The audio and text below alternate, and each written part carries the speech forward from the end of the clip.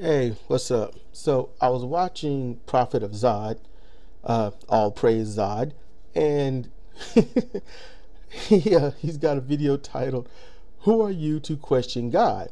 Dumb Things People Say to Atheists, Part 4. So far it's received one thumbs down because obviously somebody doesn't understand.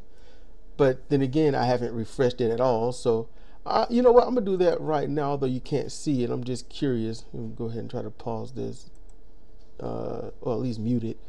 It still's got one. But in going on such a question, it's like they say, who are you to question God? At first, I'm going to read my comment on his channel, and it'd be nice if he read it and commented on it. But I said I had many smart remark comebacks for the title of this video, but after listening to about 3 minutes, I realized something.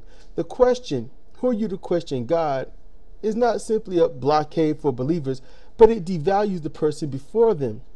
In comparative form, considering religious people claim all God's creatures are equal, it spits in the face of their own claim. And if you understand that, then great. If you don't, then let me just kind of slightly and subtly expound upon this. What needs to happen is people need to understand when you initially ask, who are you to question God? Yeah, you're trying to blockade all this and that, and you're trying to shut the conversation down. But when you think about that, if you actually think about it, you're basically saying, how important are you to question my belief in what I think God is? And to say that, you're basically saying you're not important enough. And it's rhetorical when you say, who are you to question? It's rhetorical. And for me, if someone had asked me more recently, I would say within, honestly, the past 10 years or so, who are you to question God? I would say, I'm Sedrik Kennedy. That's who I am. Now, what would they probably say to that? So who are you? Who is Sedrik Kennedy?